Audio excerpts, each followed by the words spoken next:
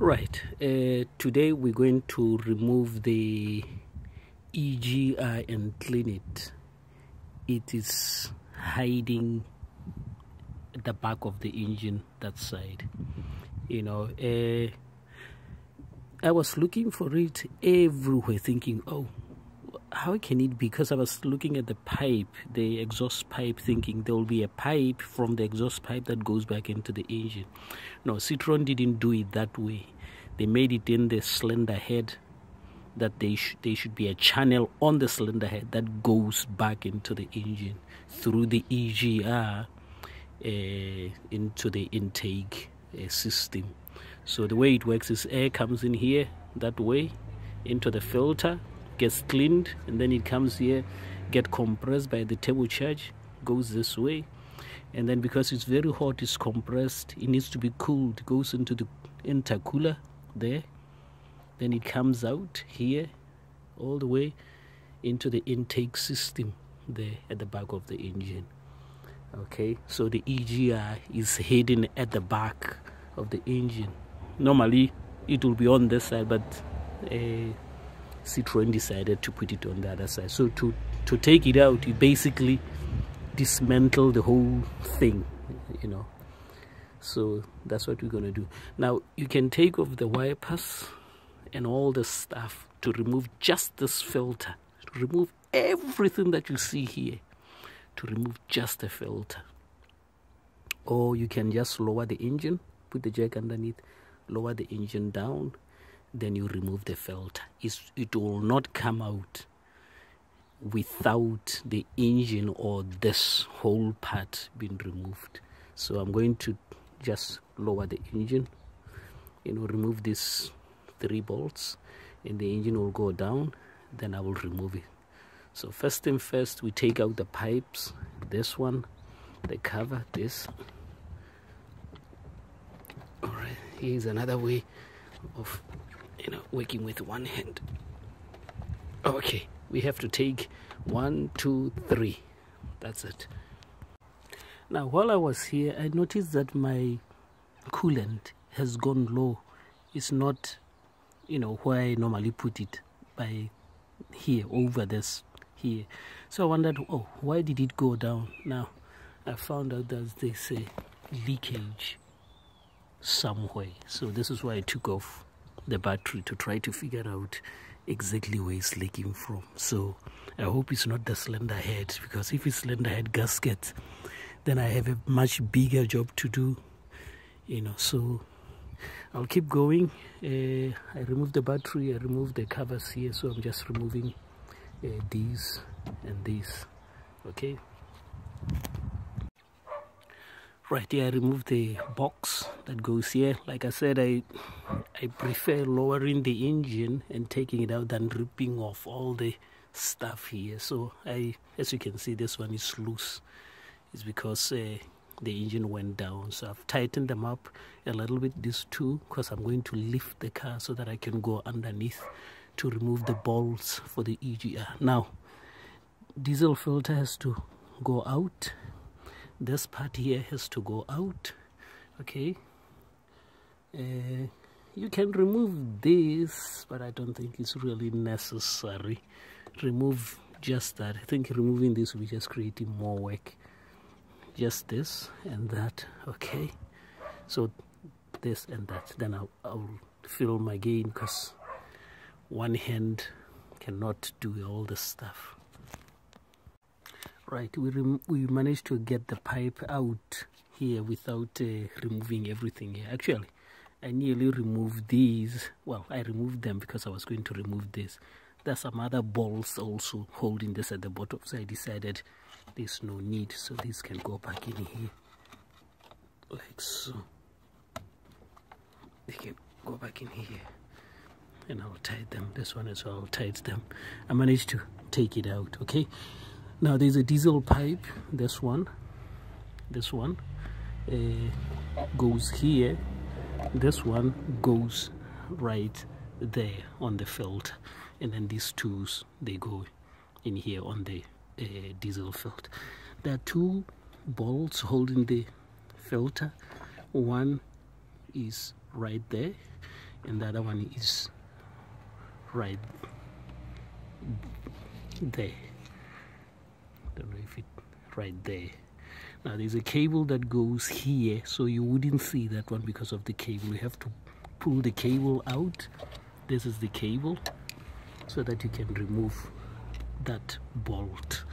Okay, I call them secret bolts that are always hidden behind, you know, other things. So this can come out now like so.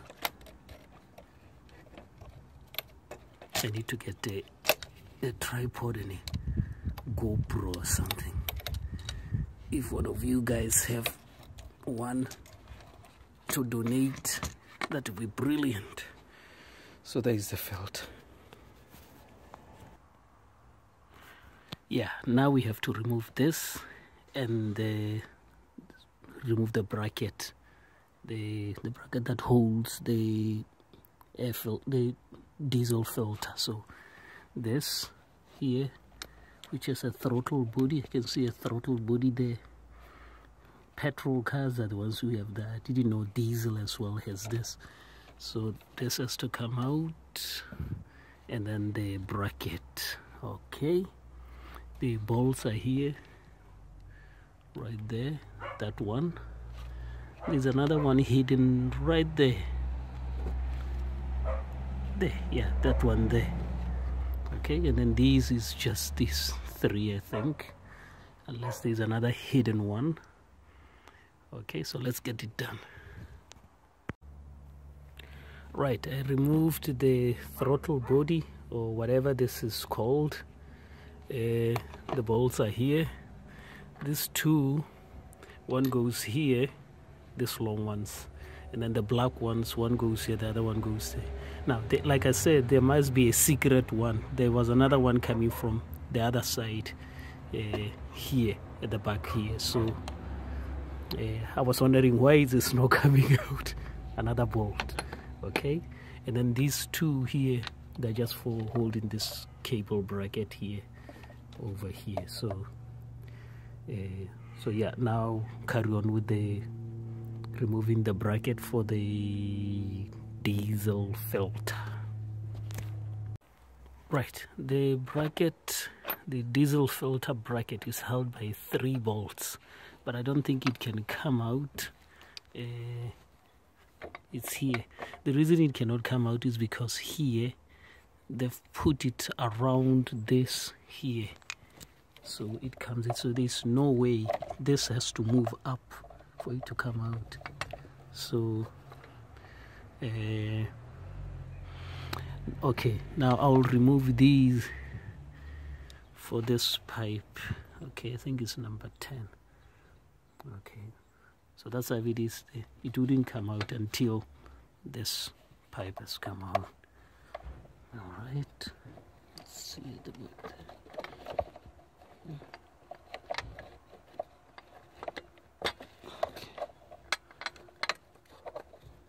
No, it didn't come out. It will swing like this, but to come out, nope. Okay, let me just take out them 2 bolts. Now these 2 bolts here for the bracket that goes on top of this diesel filter bracket, and then this one is for this pipe, but on this side, and then this one, this little one here, is for holding the cable, this cable here. All right, so let's carry on. All right, now here we remove the bolt, but on the other side is the nut, so I've put them here. Okay, so because this EGR is water cooled, we're going to have to drain the coolant. I still haven't figured out exactly where this coolant is leaking from, so I hope I don't know, what should I do here? Because I really need to know, because if it's the cylinder head, then I have to remove the cylinder head to get it skimmed, put a new cylinder head gasket, and then put it back on. So far I have no idea I need to get a mirror, maybe see at the bottom there what's going on. Right, I removed this is a 10mm bolt for the EG housing at the top here, somewhere here. So it's still stiff, so I have to remove the pipes this side and the other side, go down and underneath to remove the bracket. Okay. Right, I removed all the pipes to make space to try to find out where the leak is coming from. You know, I can't find anywhere the leak is coming from. So I think probably it's coming from the cylinder head gasket. Maybe the gasket is gone, because when I look inside this, you can see it's kind of becoming dirty inside. So you can see in there, it's not supposed to be like, supposed to be clean. You see, let's just look in the other car, see how it is. Yeah, this is by the other car that I scrap for parts and all that. So you can see in the bottle here, the bottle is pure and clean, so there's no mess in here. So if you see this starting to get dirty, then that means that cylinder head gasket somewhere is broken, so the mess is coming here. You know, all the mess, the oils and the smoke are coming here. So you can see that there's nothing, it's absolutely clean. See, let's see again, the whole rubber inside comes clean, nothing. So that, I think the cylinder head gasket is gone on that. Yeah, that's what I think. I think the cylinder head gasket might be gone, but you know, I might be wrong. But the question is, why would the cylinder head gasket go? I service this car on time, you know. So it doesn't make any sense. Yeah, look at all this mess.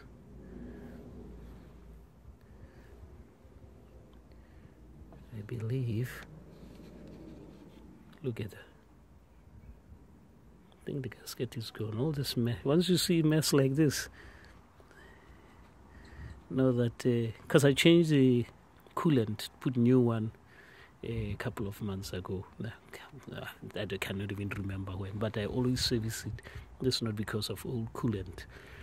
It could be because it's leaking, you know. So, but you know what? There's some chemicals you can put in to reduce the leak and keep going with the car, because this car, like I always tell you, it's approaching 200,000 miles, and at 200,000 miles I don't think this engine, because these engines are not really designed for that amount of work, they don't last long. These tiny lack of power with all the EGRs and all that nonsense, you know, so they're not really designed for absolute thrashing.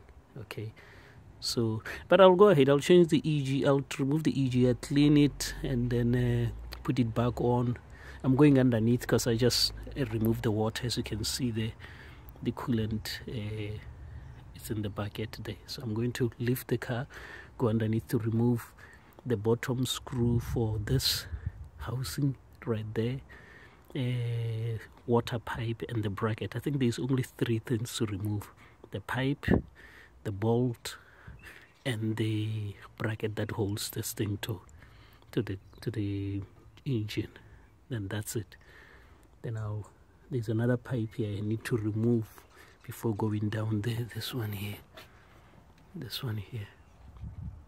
Okay, there's this pipe as well. I removed it from the EGR. So we'll see. I will just do that, see how it goes. If it's it packs in, then I have another engine. I'll remove that engine from there and put it in here. then put timing belt, put new clutch, because that engine has done only about 55,000 miles to 60,000 miles, so 100,000 miles can come out of a clutch, timing belt, and also I'll clean the EGR while the engine is out. But I'll make a video too, about that. So far I'll just focus on the EGR. Leave this, I'll sort out later.